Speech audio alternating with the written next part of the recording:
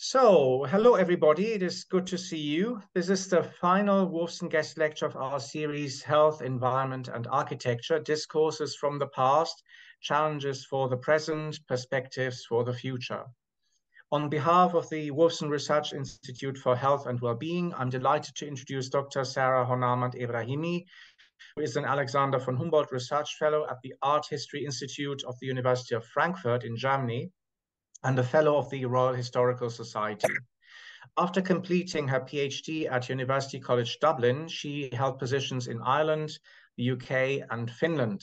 She has received funding from the Alexander von Humboldt Foundation, the Irish Research Council, the Paul Mellon Center for Studies in British Art, and the University of Tampere in Finland, among others. And Tampere is the place where she's based right now, as we have just found out.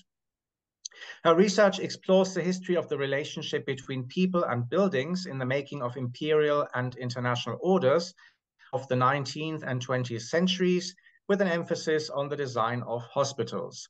Among her wide-ranging publications, I would like to mention not only her monograph, Emotion, Mission, Architecture, Building Hospitals in Persia and British India, 1865 to 1914, published by Edinburgh University Press in 2022, but also her edited special issue of the journal Emotions, History, Culture, Society, focusing on architecture and emotions through space and place, also published in 2022. Together with Padma Maitland, she's currently writing a book entitled Feeling Modern European Imperial Architecture for the Histories of Emotions and the Census series, published by Cambridge University Press. The title of her guest lecture today is The Results Freed Us from Some of Our Western Assumptions About How a Hospital Ought to Be, Aga Khan University Hospital in Karachi, and Hospital Architecture in the mid-20th Century. Sarah, we are happy to have you with us today, and we are really looking forward to your paper. Thank you for the introduction. It's great to be here. Of course, it would be great if I could meet all of you in person, but it's great to be able to share this part of my current project. I'm going to share my screen, and hopefully everything is going to work. Is it okay? Yes. Before I start, I just want to mention that I'm going to pronounce certain words in Farsi, including Aga Khan, and I will provide translation wherever is necessary, but if you don't understand something, please do ask me after the presentation. So in 1969, Aga Khan IV, the 49th hereditary Imam, which means spiritual and temporal leader of the global Shia Ismaili Muslim community, selected a suitable team to design and construct the Aga Khan University Hospital in Karachi, Pakistan. The team consists of architects, landscape architects, contractors, health consultants, and traditional tile makers. Thomas Payette, the principal of the US-based Payette Associates, and Mozhan Khadem, an Iranian-American architect, were among the members of this team. Upon the Aga Khan IV instructions and Khadem recommendation, Payette and Khadem went on a study trip to Spain, North Africa, Turkey, Iran, and Pakistan to visit several of the major historic sites. Writing about the process by which the team arrived at the design in 1988, Payette stated, "The process of discovery was the soul of the design process. The results freed us from some of our Western assumptions about what hospital ought to be." This statement is tantalizing, especially if it's considered alongside Shamash Naji's statement in 1982, that one could almost say the university hospital was designed to change meanings of hospital and healthcare in general. Together, these two statements disrupt the historiography of hospital architecture in the 20th century as we know it, which is largely confined to the tropes of revolutionary discourse and modernization ideas and the rise of liberal international organizations. Payette and Naji's statements demand searching for other, specifically non-Western, starting points, worldviews, priorities, and needs.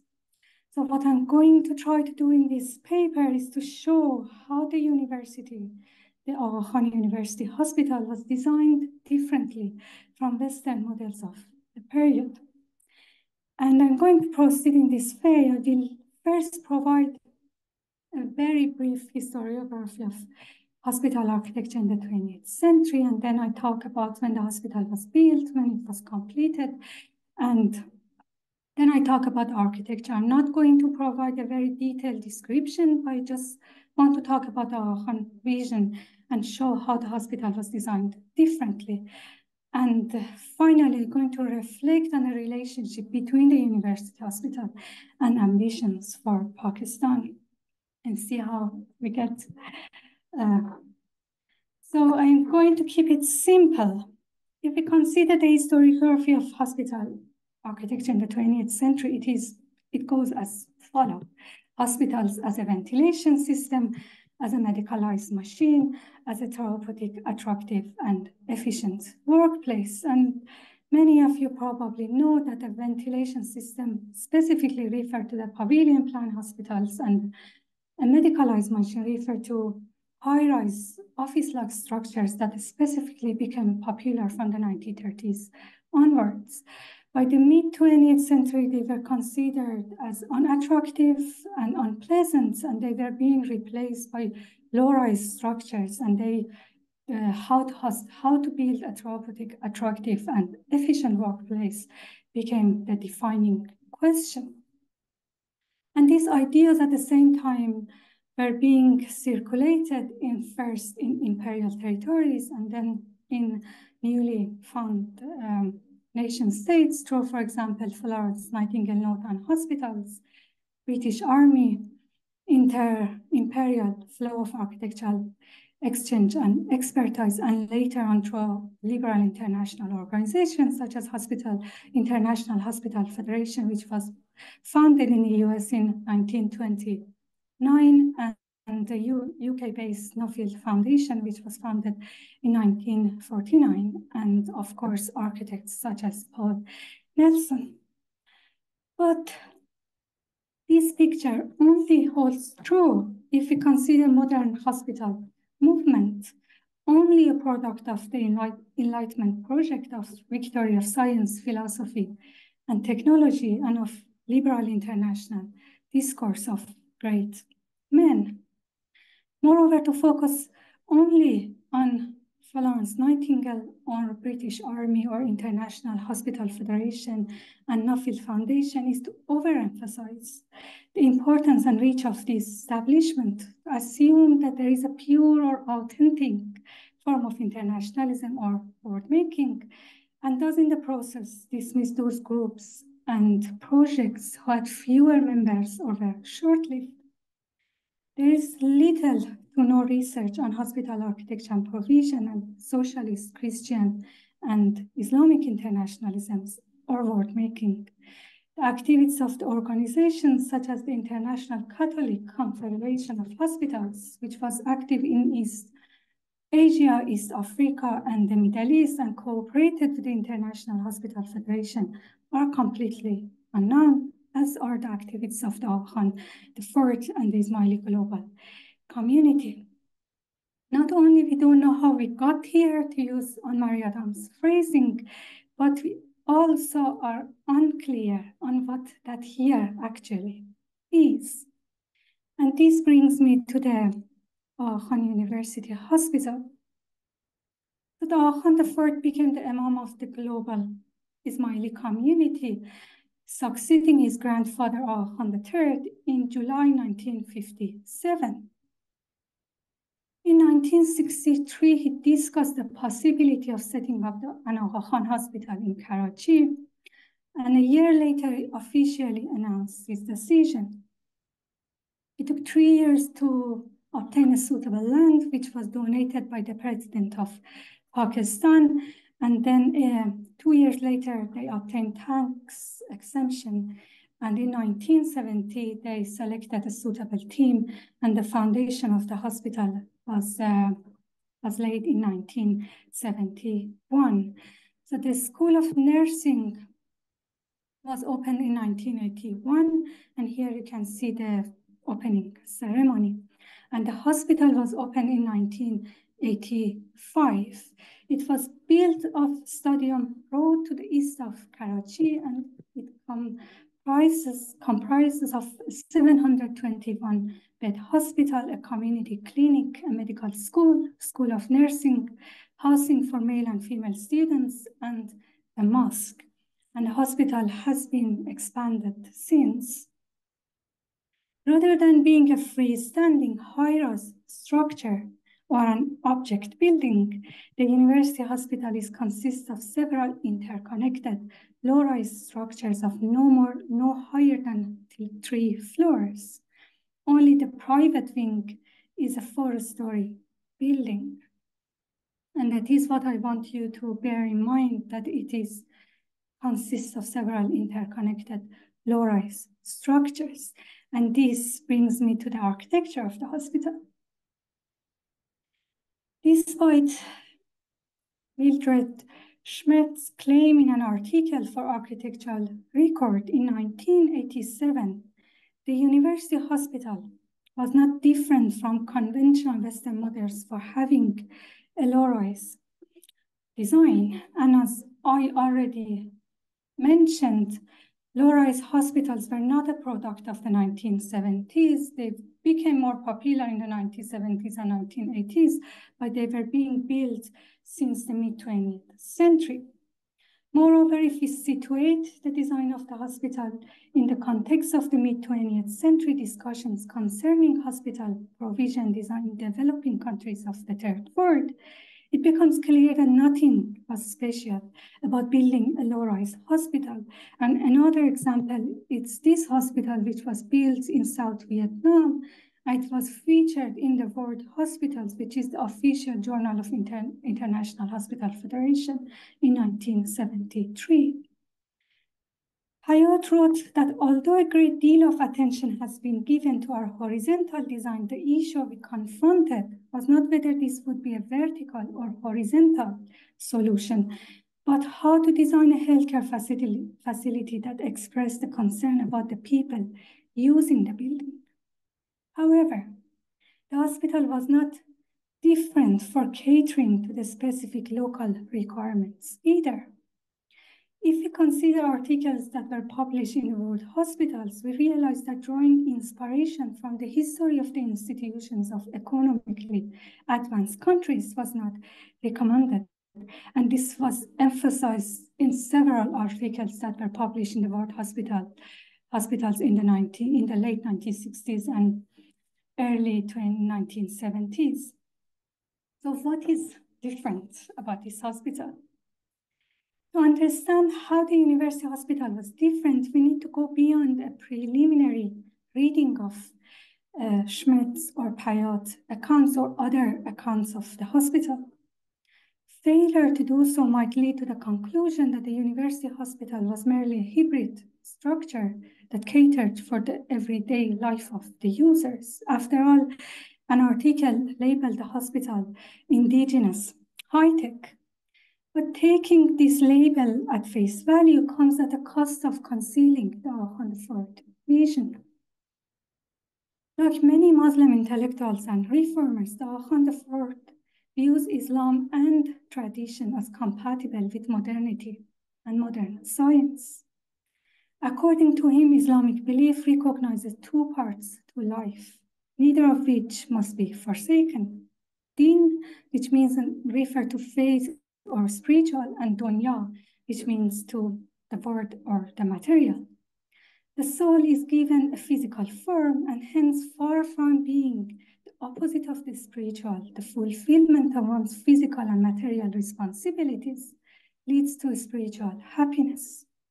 He not only encourages his Jama'at or his followers to follow his guidance in this regard, but also sees it as his own responsibility against the background of Christian religion tradition to cater for both spiritual well-being and material progress of his people.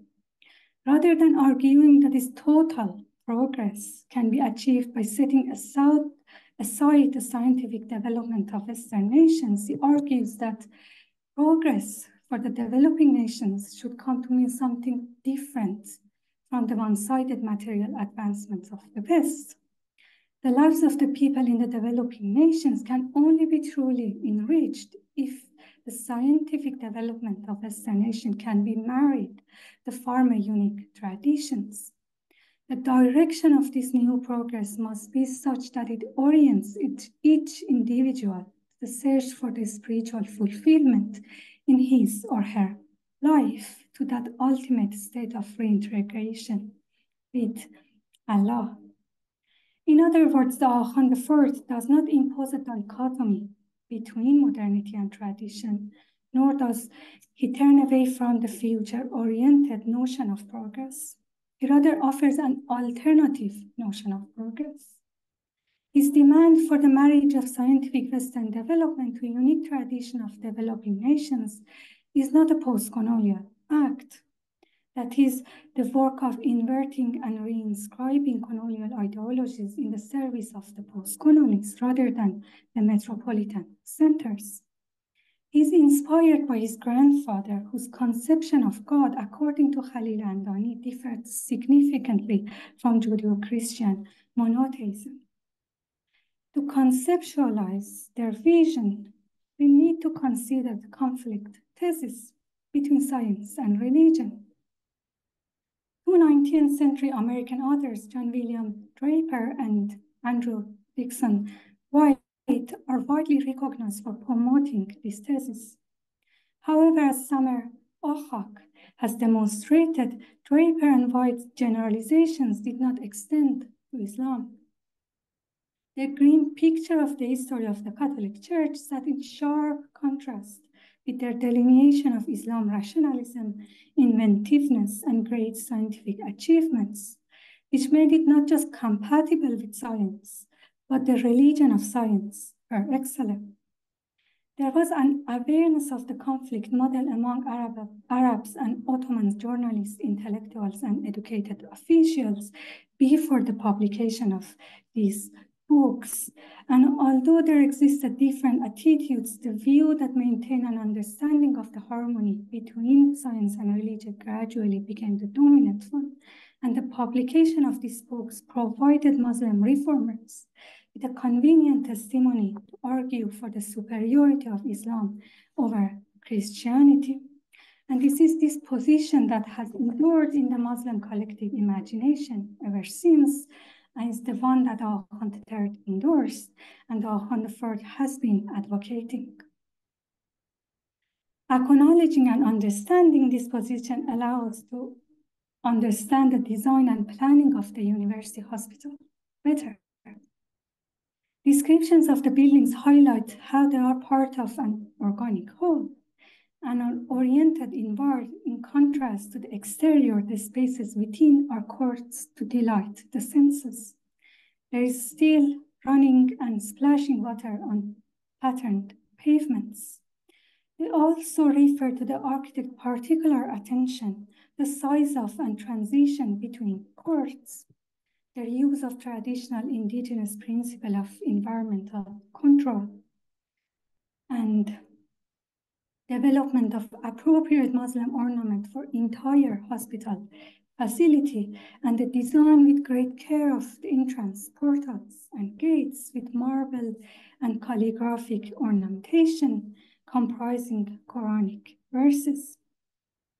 This had been taken as evidence of the Aga Khan turn towards everyday user, or his desire to reevaluate and revive traditional architecture. These descriptions may be taken as indication of his preoccupation with attractiveness and wayfinding in hospital.